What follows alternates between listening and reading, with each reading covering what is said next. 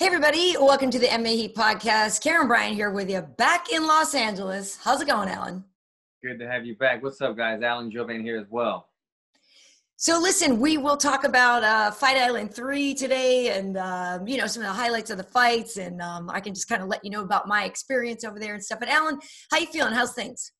Yeah, well, just right before we started this podcast a couple minutes ago, I actually got results back from a COVID test that I did, and unfortunately I tested positive. So gonna have to put my UFC comeback a little bit more, have to wait it out a couple of weeks. So it bummed me out, but at the same time, I'm just, taking it in stride.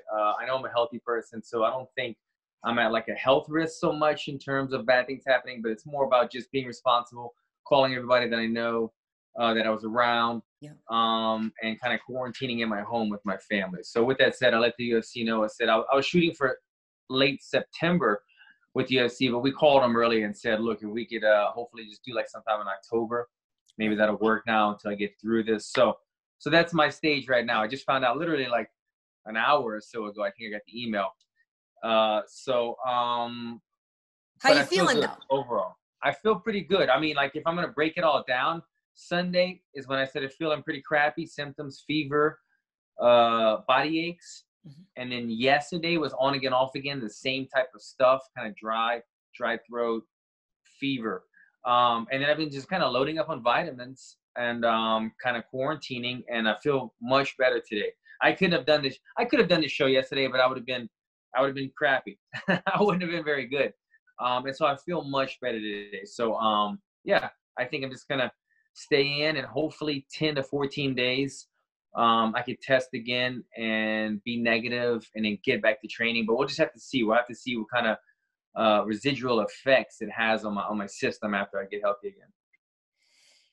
Yeah, that sucks. Yeah, I'm really sorry to hear it. I know. It sucks. It's crazy, too, because I feel like I've been such a safe person. Granted, the thing is, we're fighters, and so right. I don't want to compare myself to a frontline worker, but what I'm saying is my job puts me at risk, just right. like police officers, firefighters, frontline workers, people that have to mix it up with people all the time. If you could stay at home all day and do your job, then you're less at risk. But I know that I have to take a chance. If I'm going to train and I'm a fighter and I'm hopefully fighting in 2 months, I have to go and train. But what I have done is been very responsible at training with small groups of people. If I trying to train with at the gyms or that are smaller, training outdoors more frequently, using the same partners over and over, that type of thing. And so it's just, you can't really control it, what's going on right now. And I'm bummed that I got it. I know that I did pretty much everything in my powers not to get it, but to still be able to train, right. I was just unlucky. But it's crazy when I see guys that have fought 2 or 3 times during this quarantine, and I'm like, how did they go through these 8-week camps or whatever week camps and not get it? And I was unfortunate enough to get it. So that part kind of bums me out. But I know, it is what it is. I'll deal with it and get through it. Yeah, well, hopefully you do get better, and hopefully it never gets that bad, and hopefully the rest of the family stays safe too. And like you said, you let the other people know that you were training with, so hopefully everybody else is okay too, and nobody gets it bad. That's the crappiest part of it, honestly, is like having to think, where was I the last 5 days? And right. then call everybody and put that concern and burden on them. And it felt like I had to cancel a fight, or it felt like I was kind of embarrassed, to be honest, like to call people and say, look, I'm sorry. And so that's the more crappy feeling than it is of like, oh crap, am I at risk or not? It's like once I got over, okay, I'm a pretty healthy guy, I'm going to be okay. But now I have to think about the side effects of people that I've been around the last couple of days, this and that, and make sure that they're okay. So I'm still kind of doing that right now, texting and calling and getting that organized. And once that's done, figuring out the quarantine situation. My son tested negative, Cage, but my wife's results didn't come back yet. So we're still all kind of quarantining. I'm sleeping in separate rooms until we get it all figured out. Well, alrighty. Well, I hope you're going to be okay, and I know everybody Good. sends all the positive thoughts your way. I obviously just got back from Abu Dhabi, where I got tested 5 times over the course of since the 11th to the 26th. So the last time I got tested was on Friday.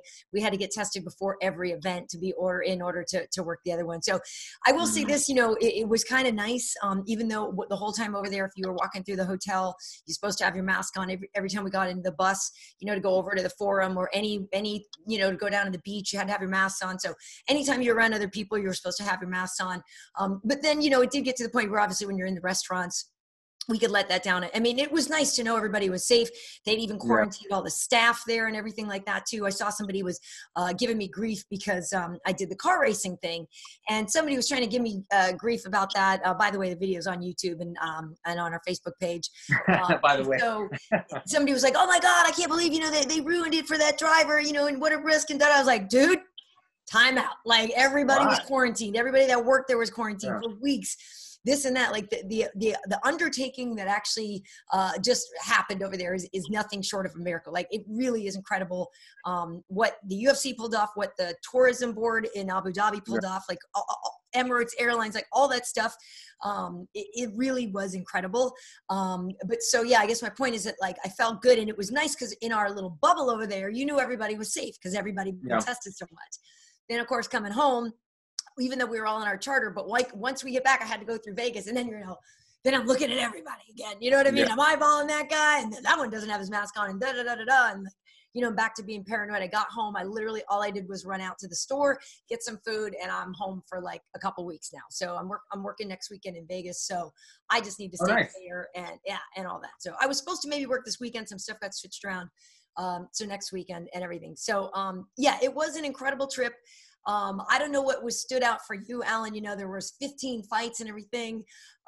It was incredible to me. Like it was really one of those highlight memory fights to work.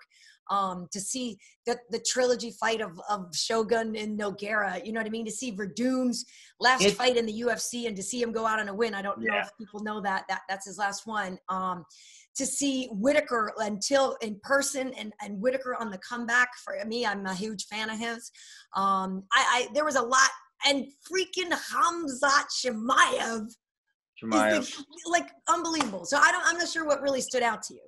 You said a lot of it. You pretty much you bullet pointed all of them. I do want to get into the Chimaev thing after we go ahead and maybe break down the main event or whatever, and then we can get into some of the highlights of not only I think that card, but then just Fight Island in general, because really the entire Fight Island array of cards, the 4 or 5 that they had, there was a certain number of international fighters that really stood out to me. I mean, I feel like the UFC did so good at not only being one of the first sports back, making this whole thing happen, as you explained, at Fight Island, with all the chaos going on, making this go down without a hitch. But at the end of it, they come out with a number of massive stars at the end that they did not have before this whole thing started. So I will try to remind myself to get into that when we get done. But let's talk about the main event going into this one. Yeah. Okay. Well, so going into this one, I was working as the reporter. So, you go to all the fighter meetings. And how can I just say it? Like Robert Whittaker came in and he was a breath of fresh air. Like this was a new Robert Whittaker. The whole thing is that he was talking about how he'd gotten burnt out. And that's why he, stepped away from the game for a little while. And after the Adesanya loss and everything, and he was fried. Like long story short, he was just like, I didn't have any will to train anymore. I didn't want to go. I didn't want to do it. He said, I had been on this grind for so many years. And they kept that whole philosophy of if it isn't broken, don't fix it. So a lot of things that he maybe wanted to tweak or wasn't going right or whatever, they didn't change, right? Because he still was winning. You're beating Yoel Romero twice. You're doing this, so he didn't change a lot of things. And after that Adesanya loss, it gave him a chance to just reset and all this stuff. So he took months off, didn't want to do anything.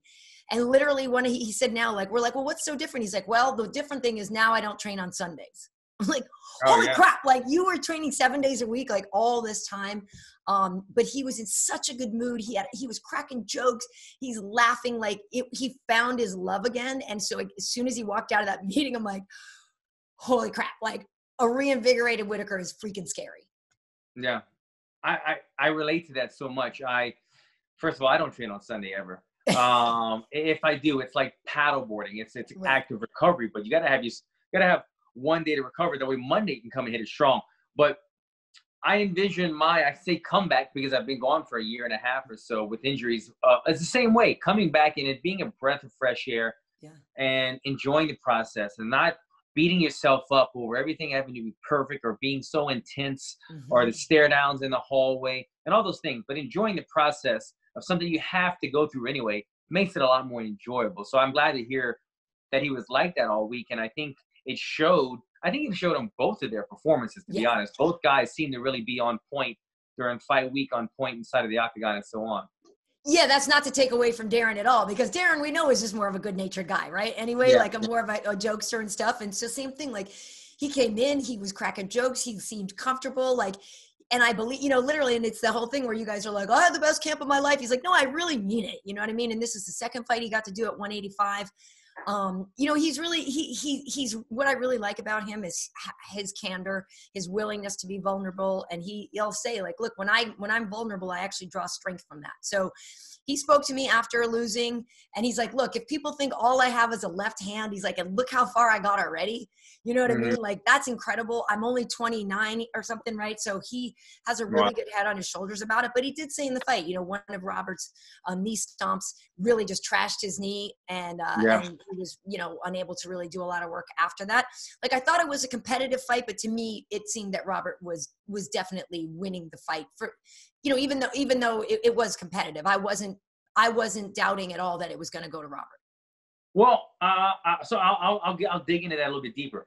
I agree. I too had Robert Whittaker for the win, but I did think it was going to be an up in the air one, and that could go either way. Okay. I thought that Robert Whittaker landed the most amount of strikes, and I felt like he controlled the octagon a bit more at times. But Till, man, this guy, he is so good at he feints his lead hand so religiously that he keeps Robert. That's why they said it was such a stressful fight. It was all those feinting would keep them both doing it, and that's why they kept saying, "Oh, it was stressful. It was a chess match." It's any little thing could happen at any moment. You saw the head kicks that they kept dodging out of the way. Totally, yeah. And every time they would commit, both guys were trying to end the fight. There wasn't a lot of like tiny setups. There were tiny feints. But when they would commit and cross that like invisible red danger zone, they were going for the kill every time. And it made it a stressful fight. But what I was getting to is Robert landed a lot more shots, I thought. Till landed a lot more damage. But I had somebody on Twitter kind of ask me, like, what do you classify? I think I did damage in quotation marks, and they were asking. Right. Damage is how things are scored. So blood would be damage. But again, we've debated this 1,000 times. If you hit me one time and I bleed, but I hit you 3 times and maybe even being harder, then who's really doing the most damage? It's very confusing. But Till was able to show a lot more physical blood type of damage with the knockdown, the blood on Whittaker. But Whittaker was able to take that damage and not show any residual signs, meaning he took it and then he got right back in there and punched him again. It's not like he was wobbly or in fear of losing the fight. So I had to kind of discredit some of Till's offense, not discredit it, but I couldn't say that the 10 shots that Robert landed and then Till's 1 shot that made Whittaker bleed were equal, because they weren't. It was just blood, but Robert, was still winning the fight in my mind. And then especially when the last round with the takedowns, though he didn't do much with it, he was able to take him down and control the fight. 2 or 3 takedowns inside of the last minute. I thought it was 2-2. I think that's probably how most people saw it going into the 5th round. It sounds to me that you had it 3-1. Actually, to be honest with you, I was interviewing Shogun during the 2nd round, so I didn't have it round by round. Got you. I had it 2 for 2 going into the 5th round. Going into the last minute, I had Robert Whittaker winning. Till knocks him down, gets a cut, but then Whittaker jumps right back up, finishes strong on the cage. You had to give it to Robert Whittaker, in my opinion. So it wasn't a hugely debatable fight, but it was one that could have been seen from different eyes, depending on how the damage was scored. But I thought it was the right decision and just a great fight. You saw at the end of the fight, no man felt like they lost, and no fan watching it felt like, oh, this guy, it wasn't like somebody's stock had dropped. It wasn't like, oh, he didn't do the right Not things, at all, or yeah. he didn't make the right changes. Both men put on a beautiful performance, and there had to be a winner. Yeah, like I said, I was doing an interview for the second round, but then I was able to watch, I think, the last 2 rounds right by the octagon, which was great. And I remember being very, very impressed by the pace. And like you were saying, like the fact that they were still like matrixing out of head kicks and stuff like that in the 5th round, like I was really, really impressed with their conditioning and everything. And the fact that they had such a pace going. And yeah, the whole time, like they were at each other. Like you said, that red zone, like it wasn't like they were doing a lot of waiting around. Like they went for it. So I totally appreciate that. And I 100% agree that both their stocks went up. And that's kind of like what we're saying about Darren before. He's like, if I got this far with quote unquote only a left hand, you know what I mean? Then you guys are basically all screwed, because what happens when he gets the rest of the game, which he obviously has. And the thing about the feints, like you saw, I don't know if you saw afterwards, Robert was even joking about that in there. He's like, oh my God, I kept biting on your feints all the time. And they had such a good rapport with each other. And I just, it was like a really good fight to end on, right? Because like you said, nobody felt like they lost. I feel like it was a great fight for both guys, but I feel like just really happy to have Robert Whittaker back. Like I love him as a champ. I think he's awesome. I love Israel Adesanya as well. And so I just really want that rematch. Like I want to see what happens again. And I don't like one of them more than the other, but I think they're both awesome. You know what I mean? So I just am happy to have like the old Robert Whittaker back, or even if it's not the old one, like new Robert Whittaker. Sundays off Whittaker is awesome. Yeah. And so I feel the same about Whittaker, same about Adesanya, big fans of both. But if we're thinking there's going to be a rematch, I got to see what happens with Adesanya and Boachinian first, because I feel like he is the dark horse. I mean, he is just a destroyer, and I don't know. This is getting off topic, but I don't know if Adesanya is going to take that fight. We'll get into that another time, but that's going to be – I'm more excited about that title fight than the DC Stipe, than the Khabib, Justin Gaethje that's just announced, all those other ones. I'm more excited about this middleweight clash. I'm excited about that too, but we'll see what happens in that one. We might be on opposite sides of that one. We might be on opposite sides. Agree to disagree. Hey, so listen, think you share a birthday with Shogun H.E.A.T, right? Don't you? You guys have or your birthdays are close together. He's a legend. Same day, born on the same day. That's right. Well, he won the trilogy with Little Nog, and Little Nog retired afterwards. You know, they were both really in great moods before this whole fight too. And they were talking to us about, like, you know, back in the day when we first fought each other, it was a real rivalry between Shoot to Box and Brazilian Top Team. But, you know, over the years, you know, they're all become legends, and like the rivalry part wasn't there as much, but still the spirit of competition was there for sure. And really basically the whole point on that, why they did the trilogy, is Nogueira really thought he won the fight at UFC 190. That was the second fight. So they got fight of the night for it and everything. But Lil Nog really thought he won that one. It was a decision. So Shogun won all of them by decision. But they were good, close fights. And there's something about them. They really just seem to bring out like a really good fight in each other. Yeah, good stylistically. They're fun to watch. And Nogueira was kind of like the boxer before the fight. Nogueira is the boxer, Shogun more of the kicker. At this stage in your career, like, well, me and Shogun are the same age, so I don't want to say he's the older guy, but yeah, we're the older guys in this He's got more years on him though, more fight years. Yeah, but Shogun stopped being the kicker a while back. You know, when Shogun fought John Jones, they were like, John Jones, how are you going to deal with the kicks? And like, there was not a kick thrown. Jones was able to have his way with him. But Shogun has always had really good boxing. He just had devastating kicks, which with his age and his years, he's kind of pulled back from. The hips get tighter. He had a lot of knee problems. Exactly. The hips get tighter, the knee problems start to occur, and it takes more energy. It really takes more energy to expend it all on a kick when you can just throw a punch. So he's become more of a kind of a pocket fighter, a boxer that'll take a punch and give a punch. And that's what set up another beautiful trilogy fight amongst them.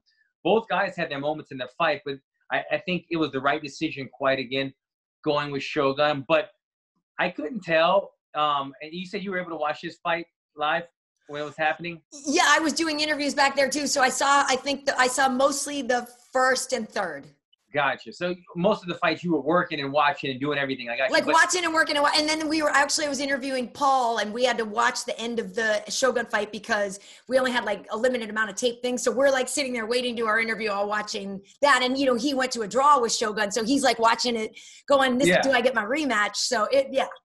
I don't know if you could hear the commentary, but the commentary, Dan Hardy, who is like a fight nerd in a good way. Like he just, you know, he geeks out on that kind of stuff. He would not stop talking about pride and this and that.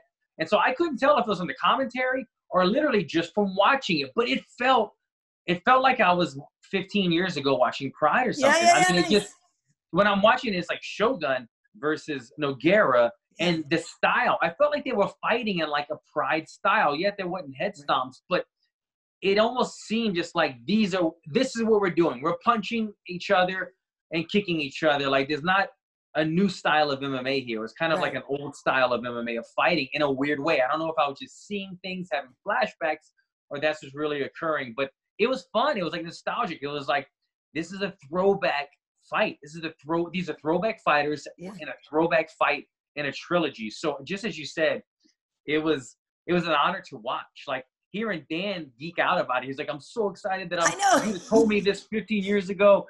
I was like, all right, I'm a little bit jealous, Dan. Shut up. Like, I wish I was there commentating it too, because it sounded like that much fun. Yeah, it really was. I mean, that was the whole thing, right? The whole time, the buildup of them all week. Like, we were joking, like, if there was a Mount Rushmore of Brazilian fighters, like, since the Nogueiras are twins, you could basically put, you know, half of each Nogueira face, then Shogun, Anderson, and Jose Aldo. Like, for me, that's the Brazilian Mount Rushmore, right? And so you're seeing two elements of them there. A Hall of Famer, you know, all this stuff. And so just because there was so much history there, it was really fun. Like and Shogun was thrilled after, like, he was so happy that he won. Really happy. He was so happy. And, you know, because he's only got 3 more fights left in him too. Like he's got 2 or 3 more fights. So he everything really matters to him too. The fights that he takes are very important to him, you know, and the legacy, all of this. So it's, I know he was very happy to win that fight. And, you know, Nogueira told us before he was going to retire. And then he said, I guess he was walking around going, well, maybe it's my last one. But then afterwards he did retire. I think for me, the only sad part of that is that to end without a crowd, like obviously we all paid tribute to him and we all, you know, honored him as much as we could, but it sucks to like not have that crowd send off and everything. Cause you know, you deserve it. That was the only thing that I felt like a little bad about, but otherwise, like on my stories for Instagram, I actually was backstage, you know, there and filmed some stuff, and I put them on my highlights. So I have a Fight Island and a Fight Island 2. And near the end of those, you'll see I was back there when Shogun and Nogueira were talking to each other and like hugging each other and just having this great moment. And, you know, and the part of me, I was like, I kind of feel bad for filming this. It's like a private moment. And then the other part is like, this is legendary. You know what I mean? There's no way I'm not filming this. So, just good guys. And a nice send-off, I think, in a way. At least it was a hell of a fight. You know what I mean? For Nogueira to go out, you know, battling all 15 minutes on the way out, I think is great. I did mention at the top that it was Werdum's last fight in the UFC. I don't know if a lot of people knew that going in, but it was. Obviously, this was Gus's first fight as a heavyweight. And, you know, he's fought a specialist, Alan. Like, I was talking to Gus after, and he's like, he took it really well. You know, he said he's just a bad loser. That's why he, quote unquote, retired before, because he didn't like that Anthony Smith loss. And he was just, like, salty. But he misses competing. He's a competitor, you know. So he took this well in terms of like, yeah, it sucks to lose another fight, but, you know, it was only his first fight up at heavyweight. I think he looks good as a heavyweight, but also he fought a total specialist in Werdum.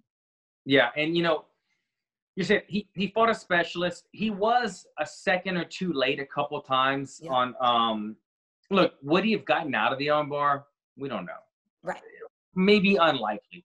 Was there some opportunities to create a scramble? Yes. He could have corkscrewed at one point. And if I'm getting overly technical, which I don't want to do, but, you know, he was kind of defending with an S grip. And normally that's like the weakest grip. You want to go with something else, or even like a rear naked choke that kind of protect the arm. So I didn't love all that stuff. But at the end of the day, you're fighting Werdum, a natural heavyweight who's one of the best submission experts we've ever had inside of the octagon. And he had control of your arm. It was probably inevitable, and there's no reason to hang your chin, your head down at the end of a loss like that. But yes, was it too quick? Did we get to see them mix it up? No, not nearly enough. Wanted to see so much more to that fight.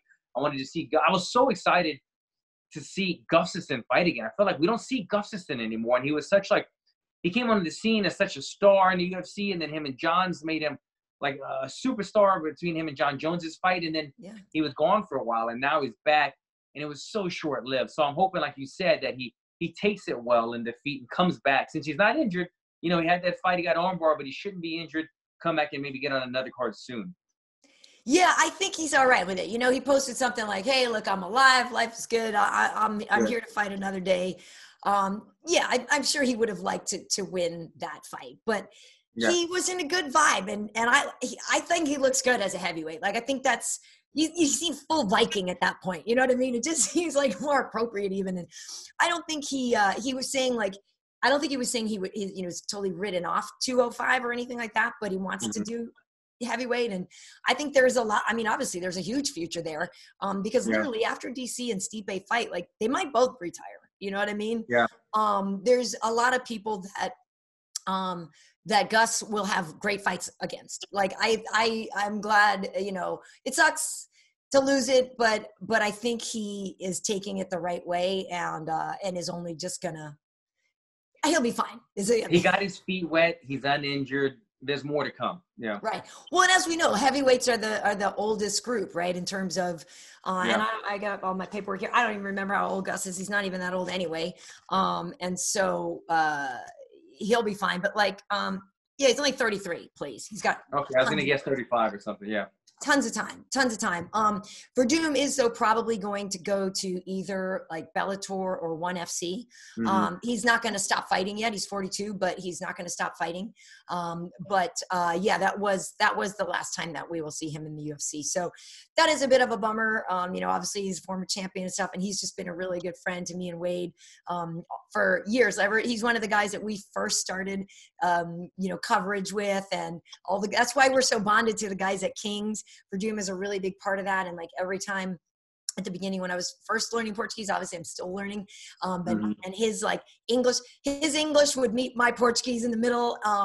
But they just were always so patient and just really, really, just really good people to us. And, you know, we were there when he beat Fedor, and Wade shot all this incredible footage of the celebrations backstage and stuff like that they love and value and treasure so much too. And it was just like a really special night up in San Jose. And so I'm just happy for Werdum that he got to leave on a high like that. It just sucked that it had to go against somebody that I like so much too. Like that's one of those where you're like, can we get a draw? Yeah. Do you know the reasoning behind him not re-signing with the UFC? I don't think he was really too pleased with how they handled his suspension and stuff like that. Yeah. I think that has a lot to do with it. And I didn't actually really get into it too much with him. But that's my understanding, is that I think he believes he could have been treated better through some of these things. He's had a rocky road. Some people rocky road to UFC, you know, on and off again, suspensions and whatnot. So I see. Right. So until then, who knows, like, if he'll still work on the commentary, right? Because he was doing Deportes and things like that. So I don't know what will happen with that. But, you know, he's managed by Ali, and they're already, you know, looking for other options for him. So it was good for him to go out. His value will be higher there with that win. Yeah. And incidentally, crazily enough, H.E.A.T is training Tyson for that fight, you know. So we were all in the same flight home, obviously from Abu Dhabi, but then also from Vegas to home. Yeah. And literally we landed in LA at like 11:45 yesterday morning, and H.E.A.T was going to train Tyson at like 2:00.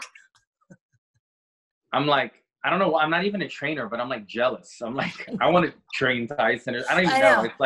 It's like when the whole Tyson fighting against stuff started coming out, I wasn't a fan because they were talking about Tyson versus Evander. And I was like, you know what? I love both of these men. And Evander, he's slowing down, like the way he speaks and stuff. And I don't want to see anybody get any head trauma or like, I don't want to see it. Tyson versus Roy Jones Jr. is a bit different. It's a bit of a younger matchup. Roy Jones Jr. fought a year or two ago. I mean, he's still kind of active now and then for these surprise fights. Right. But it's like, I feel like I'm reliving my childhood. Like my two favorite fighters are fighting each other from my childhood. It's a very odd thing. Like I don't even know how I feel about it, but I'm definitely watching. Yeah. Oh, I'm definitely watching too. But I'm just psyched that my friend is training Tyson. You know what I mean? I'm like, yeah. You kidding me right now? Like, are you kidding me? He's like, and even H.E.A.T is like, I'm training my hero. He's like, what? Like, what? Insane. It's also kind of shocking that Rafael Cordeiro is training Tyson. Like, Tyson is from such the old school of boxing.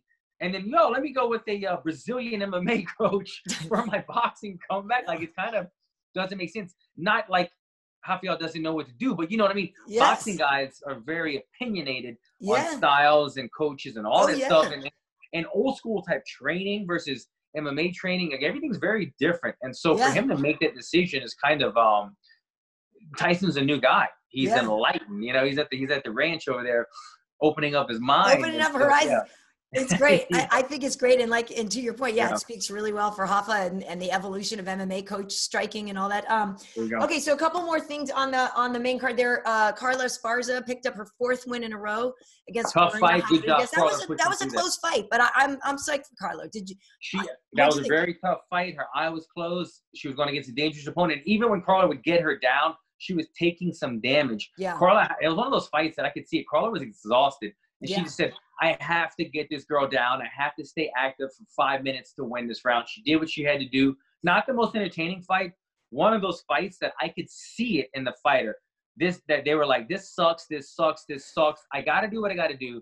She got it done. That was a dig deep performance. It wasn't like, they were bloody and going back and forth.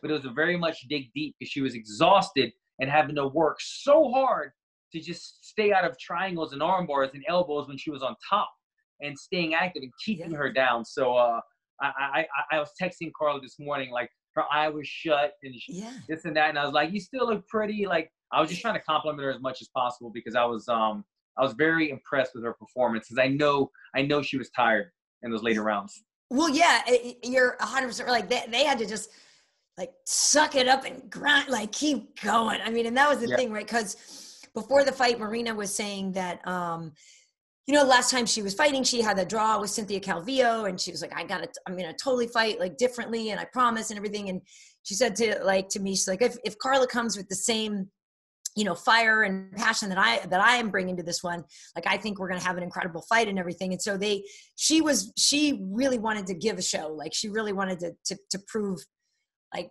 that there was a lot more to her, you know what I mean? But when we know Carla is so tough and she's like, look some people write me off and said I'm out of the title picture, but like she is the inaugural champion. That's 4 wins in a row right now. I mean, the last time we started, she beat Michelle Watterson. That was just in May. And she is a person that I think people still underestimate. I mean, look at Tatiana Suarez is like ridiculous, right? Like, so losing a fight to her is it's fine. But like Carla was saying that she, after that loss, like she really realized she had to make a lot of changes, right? Because she was too small. She was getting out muscled. You know what I mean? So she worked a lot on strength and conditioning. Then she said she really started to do a lot more work on her submission game, a lot more work in bottom position from jiu-jitsu. She's still evolving and she's still learning. And I think it's unfair that people have written her off and like taken her out of that title conversation because clearly she's doing a lot of things right if she's still learning, and that's 4 in a row in the strawweight division, and she hasn't had easy matchups. So, and like, I'll tell you right now, what separates Carla from a lot of the girls in the division. Not seeing the other girls doing this, but she does it more than most of them. She stays busy. Carla stays busy. She is always fighting. She comes to the gym. She goes to the fight. She gets banged up. Her eyes shut. She goes to cryo. She gives herself a week. She's back in the gym. A month later, she's got to fight news, and then she's fighting again a month after that. She stays busy. And so, like you said, she dialed off 4 wins in a row. Yeah. She's getting things going again. She has a loss. She comes back. She fights again. She's that active fighter that is always climbing the charts and doing stuff. And so, I applaud her. I really do. I'm happy for her. Okay, well, so right before that, and I mentioned this a minute ago when we were talking about Shogun. So Paul Craig got his 3rd triangle win, which is the most triangles in all of UFC, all the weight classes. So he has the record for that now. And he's tied, I think he's tied with like John Jones and what's his face? Oezdemir, maybe, I forget. Or OSP for like 3rd or 4th most, submissions in the division or whatever. But so on that fight, he definitely was matched up with a guy who was also a ground game person. And so you weren't really sure, a lot of time you get like a wrestler or if there's a grappler or whatever that you're going to get a striking fight. But Gadzhimurad took him down. Like, and everybody's like, huh, that's weird, because he wins all his fights by submission. Like, he literally has 100% finishing rate and all that. So the one thing you would think that you probably shouldn't do is take him down, but he did. So he got a triangle like in less than 3 minutes, and he really wants that Shogun rematch. Didn't see that fight, but that's crazy to hear. I didn't even know that his opponent took him down, and he got triangled after that. Yeah. So it kind of took a minute of like repositioning and this and that. But he ended up getting a triangle, and so setting another record. So good for him. But so, like I said, he's hoping to get a Shogun rematch because they fought in November, and neither of them really had a full camp for that because Shogun was training for somebody else. I forget who, and that fight fell apart. And so Paul only had a couple weeks for that one. And so even though they fought to a draw, you know, both of those guys are like, yeah, okay, I recognize that the next fight could be different / better, you know what I mean, on either part. And so maybe that's something that will come along. Like I said, Shogun said he only has a few fights left. So he did say, we asked him about it, and he said he would consider that. But at this point, you never really know, because Shogun is looking for those legacy fights if he's only got a few left. And, you know, actually he's managed by the same guy, Damian Maia's manager, Eduardo, also manages Shogun. And so we were talking, Eduardo's like, yeah, I'm in the same boat for Damian too. Like, I have these Brazilian legends. I have these guys that I really need to not protect, because protect isn't the right word, but orchestrate the end in a really specific way.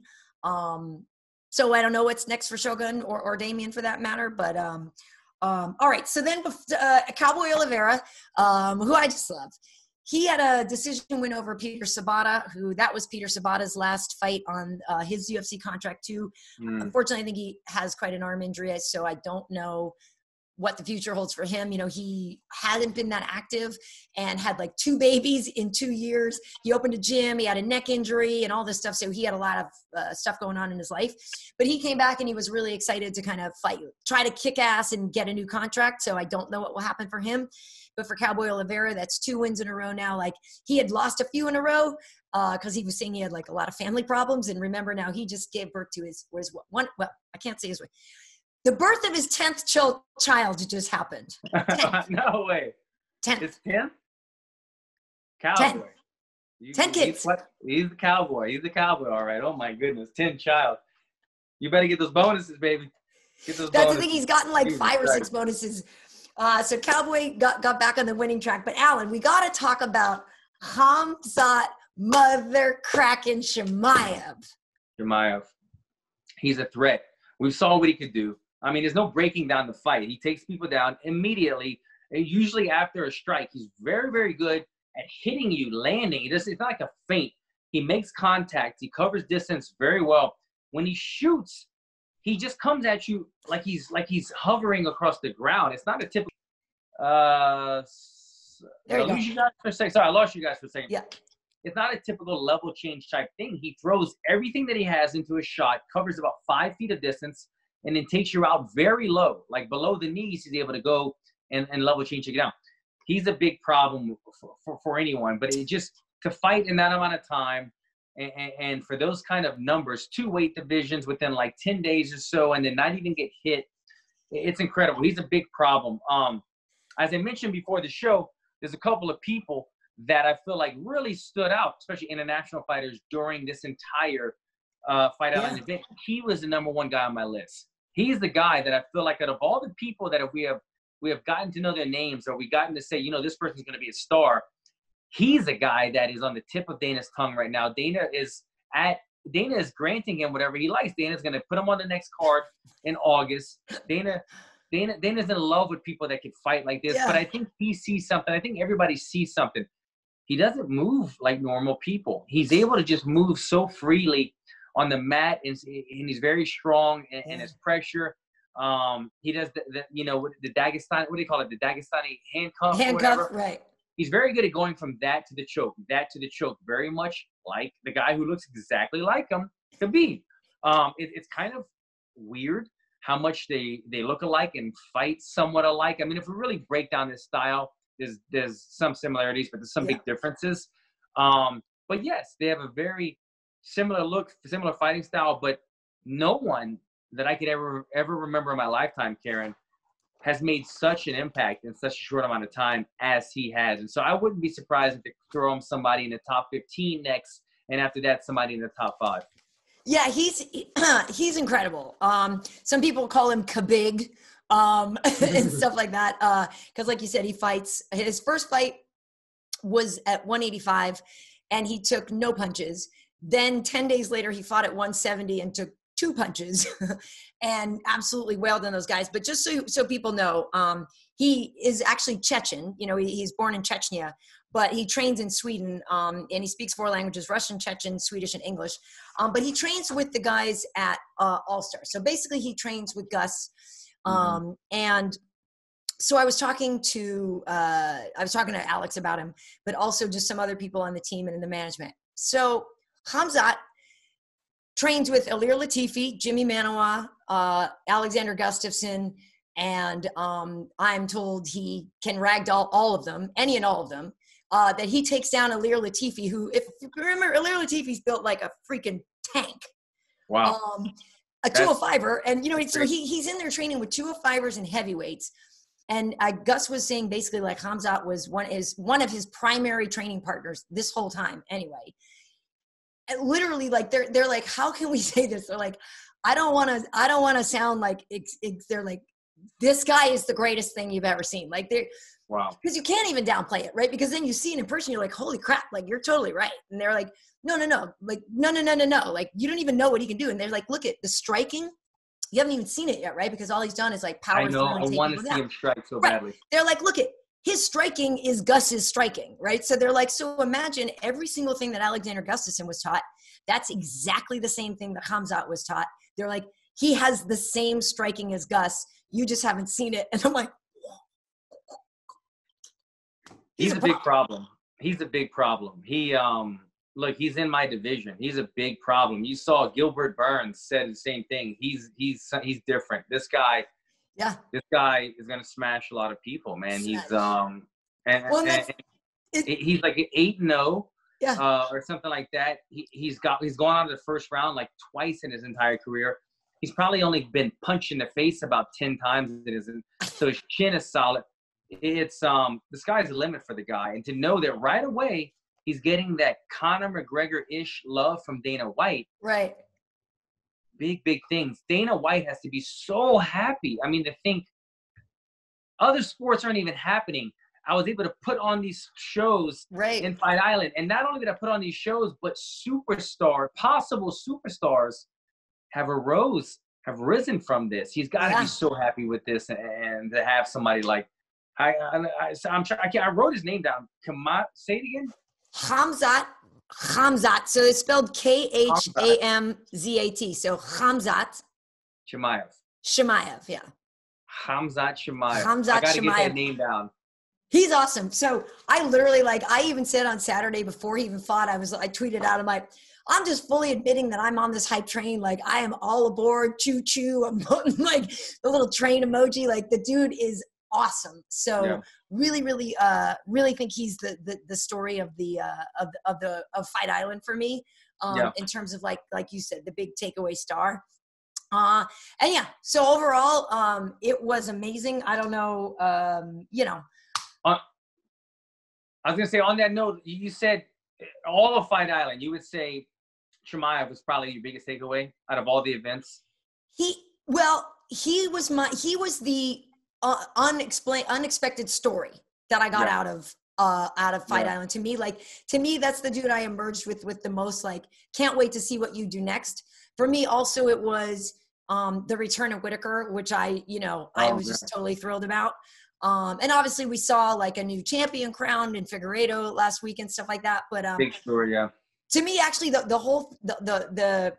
takeaway for me was the unity in the UFC. If I know that sounds really weird and stuff, but I was talking to Dana about it and stuff, and he's like, look, I just am looking out for my ecosystem and our people. We know we're good people. The world is what it is, but if I can take care of my people and my team, then I'm going to do it. And they did it. And we might get to go back to Fight Island at some point. I got Vegas shows coming up. But the whole thing was actually absolutely incredible. And to think that all these other sports are trying to get started and they're having some hiccups. They're having some hiccups right now. UFC was able to get it done. And we're talking about international fighters. I mean, it's so different, but they were able to make it work. But like I said, I wanted to give you the list I wrote down. Chimaev, same thing for me. All of Fight Island. Yep. This is my list of like kind of prospects, international people that we didn't really know who they were until Fight Island. This guy is now going to be a global superstar, I think. Number 2 on my list, Amanda Ribas. Ribas came in here, didn't really know her. We fell in love with her personality. She has a beautiful performance, and she beats a name like Paige Van Zandt that then you take her hype train and you jump on board with it. So she was my number 2 that Dana White has to say, look, I have another female star again. It's so important to have these female stars like the Ronda Rouseys and everyone else. And the number 3 was the Erie. Judy. Please help me. Yes. The big 205er from yes. Prochazka. Yeah. Erie Prochazka, the 205er that came in. Who was it that he beat? I can't quite remember who it was, but he had that incredible knockout over the Russian. Right, it was 3 weeks ago, Alan. I don't remember. I'm blanking on it, but he's the 205er. He has that Johnny Walker kind of style. Yes. Phenomenal. Fell in love with that guy when I saw his movement during the warm-up. He is a guy that I could see fighting John Jones in the very near future, and he's got that likable style and everything about him. Those three people right there, big stars that Dana was able to find during this time, international stars that we weren't able to see the last couple of months. Right. Now we're seeing him at Fight Island. So great takeaways from all of the events. Yeah, those are 3 solid choices. And actually, Amanda Ribas had called out the winner of the Carla Esparza Rodriguez fight. So maybe we will see Ribas versus Esparza, which would be really cool. But all right, well, I gotta just let people know if you want to follow me on Instagram, KB Heat. Like I said, if you check my stories, the highlights, I have like a ton of stuff from Fight Island. So, and there's also my trip around the racetrack is on my Instagram TV and also on YouTube and Facebook and stuff. So you can follow me at KB Heat on Instagram, Karyn Bryant everywhere else. You can follow our producer Whittaker across the board. Alan, where can folks find you? Yeah, and I'm at Alan Jouban across all social media. Follow all of us. Get tuned in, guys. We always appreciate you guys watching and checking it out. And I appreciate the support that we get. I'm going to heal up. I'm going to stay home, quarantine, and hopefully get a fight next couple of months. That's right. I hope you feel fine. And, of course, take care of yourself and your family. You've got to make sure that you're feeling good, Alan. We need you healthy. Don't forget, just across the board, also, you can just follow Straight Up MMA Heat. But thanks for tuning in, folks, and take care of yourselves. Take care, guys.